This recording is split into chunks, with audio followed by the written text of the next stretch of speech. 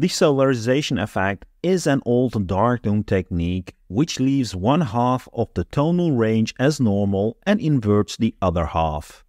Let's go. First, if you have a color image, convert it to black and white using your preferred method. I like to use the channel mixer adjustment. In the channel mixer adjustment, when we change the mode to gray, we get a perfect black and white image.